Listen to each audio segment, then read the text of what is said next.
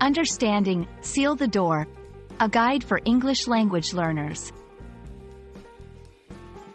Hello, everyone. Welcome to our English language learning series. Today, we're going to explore a common English phrase, seal the door. This video will help you understand its meaning, usage, and the context in which you can use it. So, let's dive in. Seal the door is a phrase that refers to closing a door tightly or making it airtight. It's often used in both literal and figurative contexts. Literally, it can mean making a door impervious to air, water, or sound.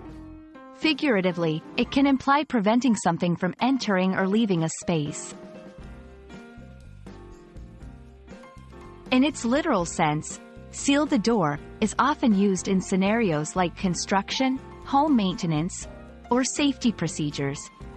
For example, in a submarine or a spaceship, sealing the door is a critical process for maintaining an airtight environment. Similarly, in construction, doors might be sealed to prevent drafts.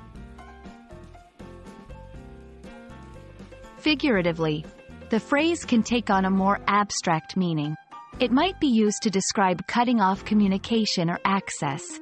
For example, in a business context, sealing the door might mean preventing the spread of information. In a personal context, it could imply closing off emotionally or ending a relationship.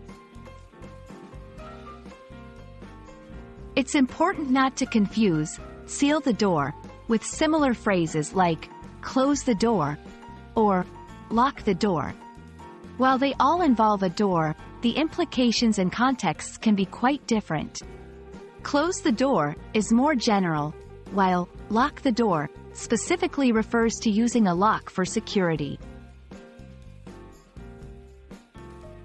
We hope this video has helped clarify the meaning and usage of seal the door. Remember, the beauty of language learning lies in understanding these nuances that make communication more effective and expressive. Happy learning, and see you in our next video.